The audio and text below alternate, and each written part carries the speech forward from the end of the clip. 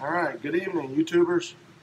Out in the garage here on Friday night, and it's pouring rain outside. So, life in Florida, I guess. Working on a project here, actually kind of planning. I need to buy some parts. So I'm trying to figure out exactly what it is I need to buy.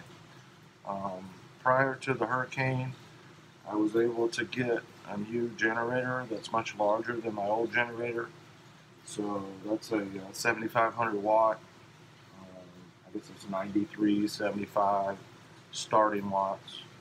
But it's really 7,500, which if you do the math, it's a 30 amp generator. So it has a 30 amp, 220 volt or 230 volt, two-phase output.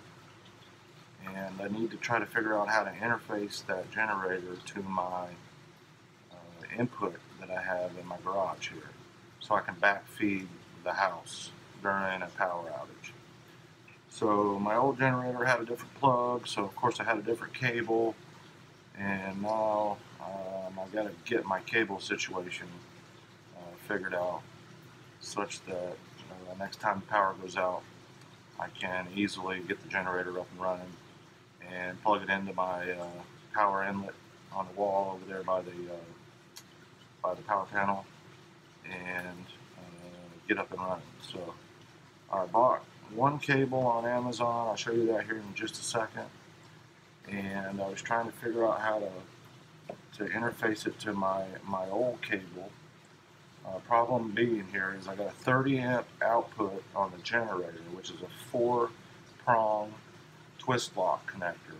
It's kind of standard for a 30 amp generator, but my wall outlet is actually a 50 amp input, because the folks that owned the house before us had a much larger generator. They had like a 14 kW generator that had a 50 amp output. Now, obviously I'd like to have a 50 amp output on my generator, but those generators are very expensive, and it is what it is. So I've got 30 amps, so I need to go to from a 30 amp output on the generator to a 50 amp input on my wall. So what that looks like is, here's the 30 amp plug that plugs into the generator. So I think you can probably see that. It's a 4-prong twist lock.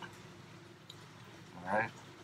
On my wall I have a female 50 amp plug that accepts a connector like this, which you would find typically on a electric range. It's got 3 straight plugs and then your ground here. So I need to go from actually the female side of my 30 amp plug, and then I need to get to this male input connector for my wall. So the problem I've run into is I thought it was as simple as buying a male plug, 30 amp plug, and wiring it onto the leads on this end of the 50 amp cable, and that would plug into the female side of the 30 amp cable. Well, not so simple, turns out, just like everything. The connectors that you can buy, I believe it's a L14, L14P, I believe, plug, right? Plug-in. You can buy them, obviously, for 15 bucks or whatever online, but they only accept 10 gauge wire because they're set up for 30 amps. Problem being, this cable for the range and for the connector is a 50 amp cable, so it's actually got 2 conductors that are 6 gauge, and the other 2 conductors are 8 gauge, all of which are too big to go into a 30 amp plug. The 30 amp plugs only accept 10 gauge wire, up to 10 gauge wire.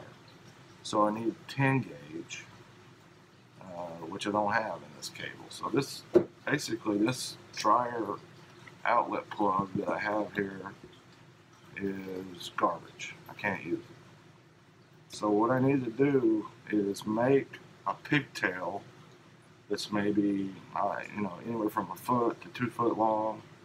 It has a male 50 amp plug, four position plug on the one end, and I need a male 30 amp plug on the other end, and that will allow me to connect to my extension cable that I have here to the wall. So been doing a little bit of research, and I think what I'm going to have to do is buy some SO cord, a couple of feet of SO cord, 10 gauge cord, and then buy both connectors. I'll get the 50 amp connector on the one end and wire that up, and then I'll get the 30 amp male connector on the other end and wire that up. Reason being, they don't sell the cable that I'm trying to make here, and they don't sell it for a reason, because it's not really safe to have it's basically called a suicide cord, right? People that aren't smart, I guess you would say, could end up hurting themselves if they try to do stuff like this. But I actually know quite a bit about electricity and electronics and whatnot, and I'm not a moron. I'm not going to blow myself up. But having a cable with a male end on both ends is an absolute no-no. And the other no-no is 50 amp on one end and a 30 amp on the other. That's another no-no. So what I'm trying to buy here doesn't exist for a reason. They don't want people, they don't want liability for people electrocuting themselves. But I'm going to do it anyway. I'm going to buy me a couple of feet of SO cord 10 gauge. I'm going to buy the 50 amp plug for the one end. I'm going to wire it up. And then on the other end, I'm going to buy the male 30 amp plug, and I'm going to wire that up. And I just need to go online and pick the parts out. So let me kind of show you what I'm dealing with here. And then I'll fire up my iPad here and maybe show you a couple of the parts that I'm going to end up looking at and buying tonight. And then I'll come back in a later video after I get this thing built, or maybe I'll do a video of the cable build and then kind of show how it all hooks up. So, one second. Alright, so here we are at the generator, and you can see here, if I stop shaking the camera around, it's got a 240 volt 30 amp connector. So what that looks like is right here. See if I can get shadow away from it. It's a 4-prong twist lock 30 amp plug. Alright, so I need to go from that plug over here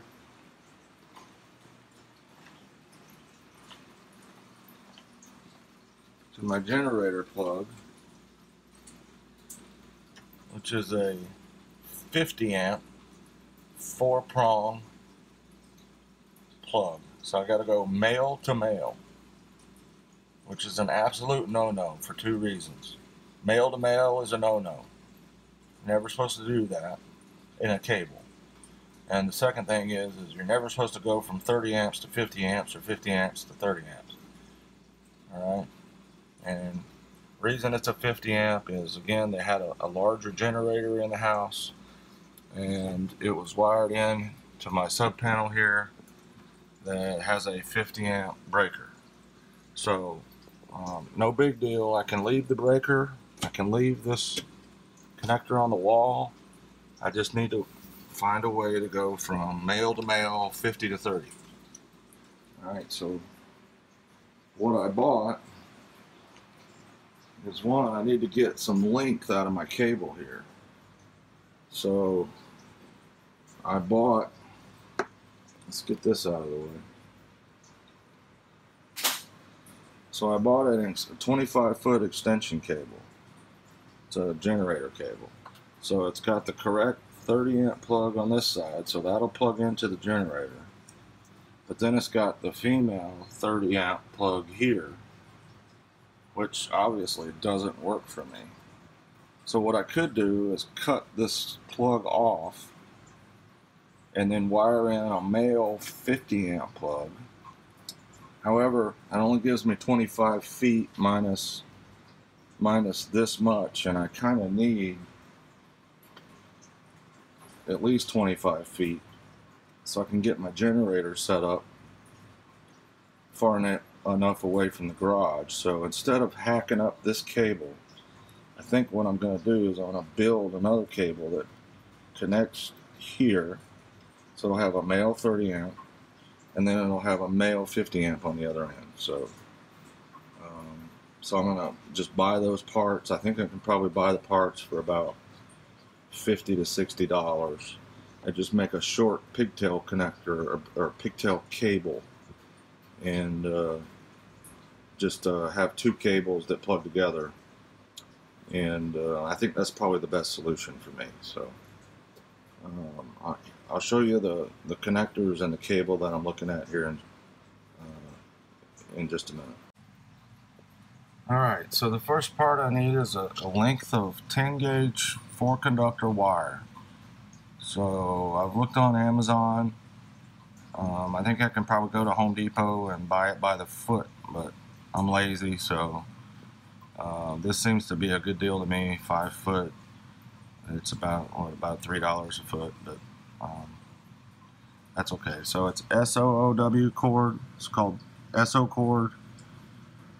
It's 10-4, so that means 10 gauge, 4 conductor, 5 foot long, and it's outdoor and indoor. So that looks to be perfect for my needs, and that's $17. So I think I'll buy that, and then I also need the 2 connectors.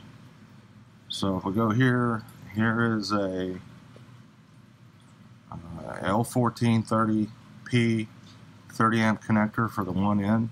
So that'll connect to the end of my extension cord coming off the generator. That accepts up to 10 gauge wire, so 10 gauge to 10 gauge is going to work just fine. So that's another $17.99.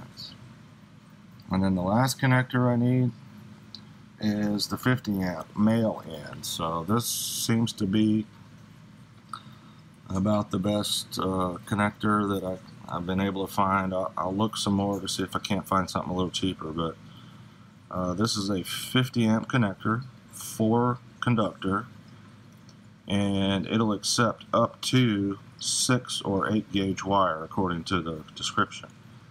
So I only needed to accept 10 gauge, so that'll work just fine. So if I put this on one end and the other connector on the other, I'll have a 5 foot pigtail that connects to my wall and connects to my extension cord coming from my generator.